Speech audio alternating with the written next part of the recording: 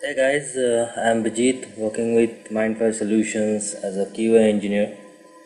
I'm here to give you a tutorial on JMeter. In this session, we will see JMeter installing and opening the tool, Workbench setup before recording process details, and creating a test script. Okay. JMeter is a load testing tool which is open source software used to measure the performance of web application.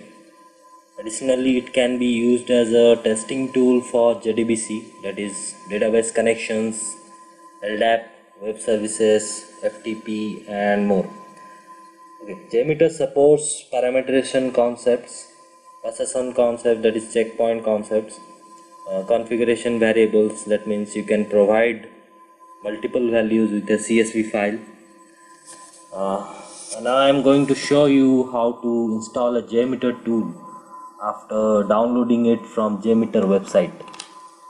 Open your browser and navigate to jmeterapache.org.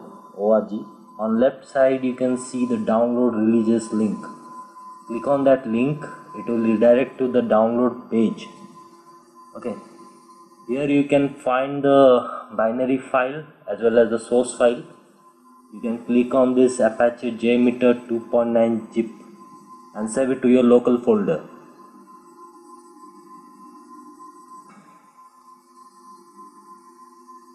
Okay, already I have downloaded this to my local machine.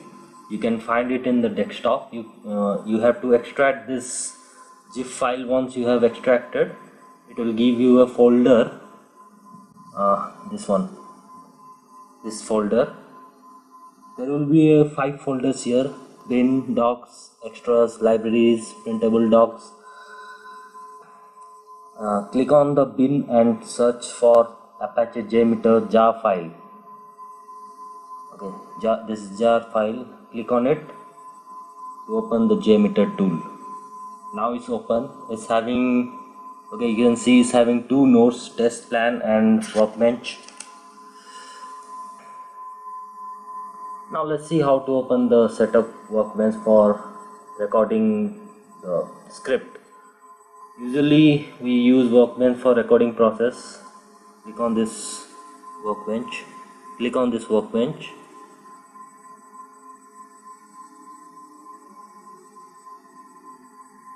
And right click here, add non-test element and click on HTTP proxy server. This proxy server is used to capture the request what it has been sent from client to server. Again click on Workbench.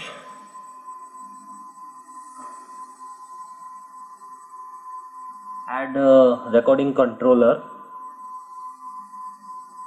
This will capture all your results from the request.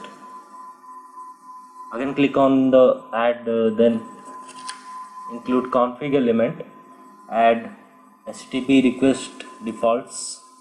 This is user defined variables, HTTP request defaults, and again click on it, go to config element, user defined variables. Okay, here this component is used to add usernames, password. Means if you are having some login component, you can use this user defined variables. Okay.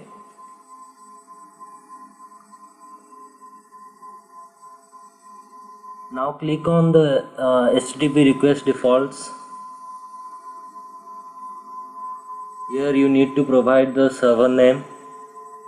I'm going to use Gmail, so I am giving the server name gmail.com, and port number, I'm not going to use any port. The protocol is HTTPS.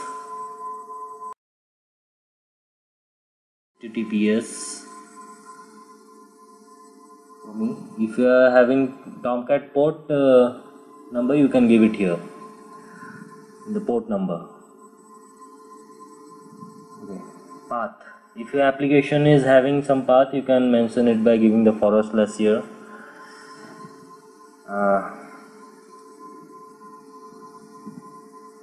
Now I'm going to add the username and password in user defined variables. I've already created some dummy username and I'm going to use that here. Okay, I'm going to add the password. Fine. Now in the proxy server, one thing you want to remember is default port. Sometimes your application server will also use this port. In that case, you need to change this port to some other unused port, and you can uncheck the capture HTTP headers. We don't need it, we don't want it here. And I'm unchecking this keep alive. I don't want that. If you want to exclude image files and all, you can exclude that using the regular expression here.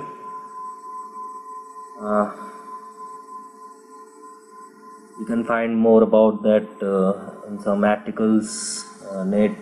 Okay, so I am set here all the components which needs for recording the request using the JMeter tool. I am already set. Next let's see how to record a script. Go to HTTP proxy server component and click on this start button. Here we have the start button at the end. Okay, click on it. Now click on I to open it and go to tools, I options, connections, LAN settings, and uncheck this all automatic settings and use the proxy server for LAN. In the address you can provide your localhost and your port, what it has been mentioned in the proxy server. Just mention that port and click OK. Okay, now just navigate to the URL what you have mentioned in the proxy server and log in with the same username and password what you have provided in user defined variable component of JMeter. That Bijit user 5. Click on inbox. Okay, it's not logged. Let me log in.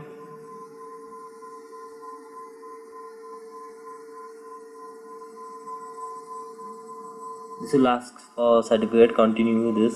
You can block this also. Okay, click on inbox, then log out. Change your proxy server settings now. This is loading. Fine. Change your proxy server settings to default and switch back to JMeter. This is default automatic detect settings. Okay,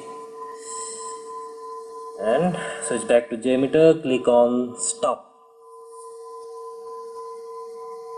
Now if you are expanding the recording controller, you will be able to see the recorded script requests and all.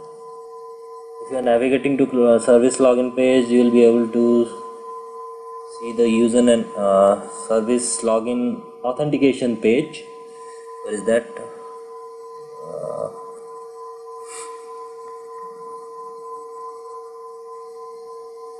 Okay, here it is. You'll be able to see the username and password. This is the service login authentication page. If you are seeing the email in the email name, my username has been substituted and password also. That means what I have defined in user defined variable is same here. Remember, I have defined the user defined variable with my username and password.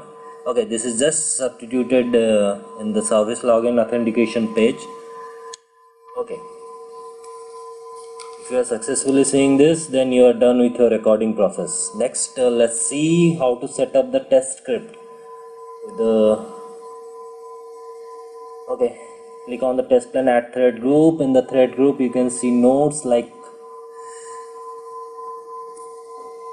okay, you can see nodes, number of threads, ramp up period, loop count. Number of threads is the number of user you want to test. Ramp up period means in what time period you want to load the user. If you are giving 5 users and giving 20 seconds, every 4 seconds one user will be loaded to the application. Loop count means how many times you want to repeat the same scenario. If clicking forever, the test will run forever. I am giving it 1 year, so you can change it later on. Okay.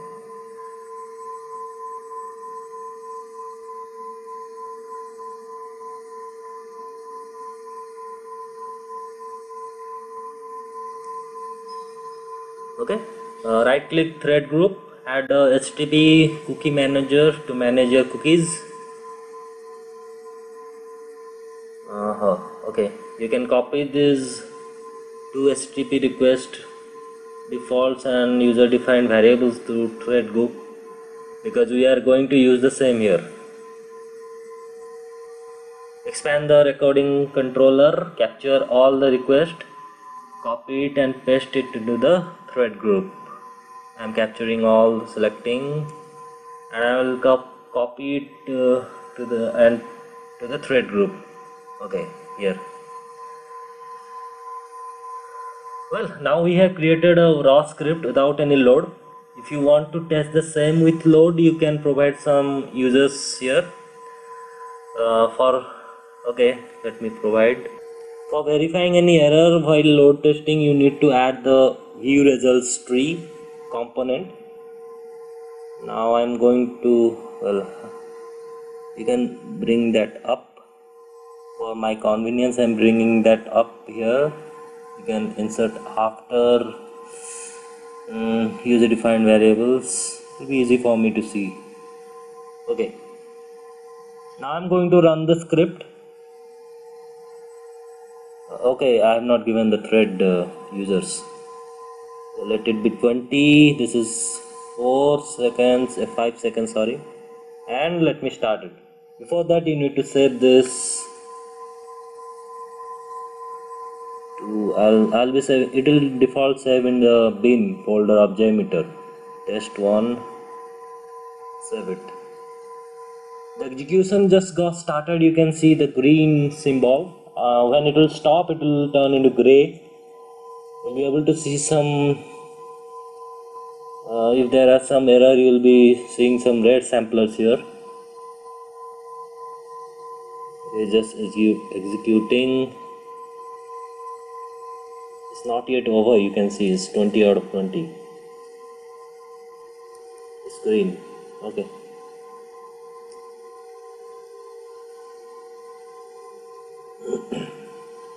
Yeah. You'll be able to see some red samplers here. This means error is there. You need to see on which request, which sampler the error is getting, and what is the response data. So we'll be able to analyze what is the problem here. There are other listeners also, view results in table, summary report, all those things. You can export it to Excel file, all your results. You need to analyze it with your application, with your need and all. Okay.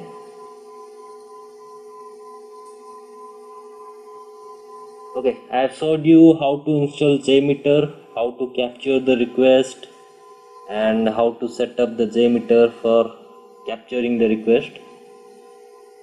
This is not yet over. When it will get over, the green symbol will gray. So after it's over, you can just analyze the results from any of the listeners you have added. Okay, so in this video I have shown you how to install JMeter, how to capture the request, and how to set up the JMeter for capturing the request, and then how to create a test plan. Hope you found this video useful. Thank you for watching this. Happy testing. Bye bye.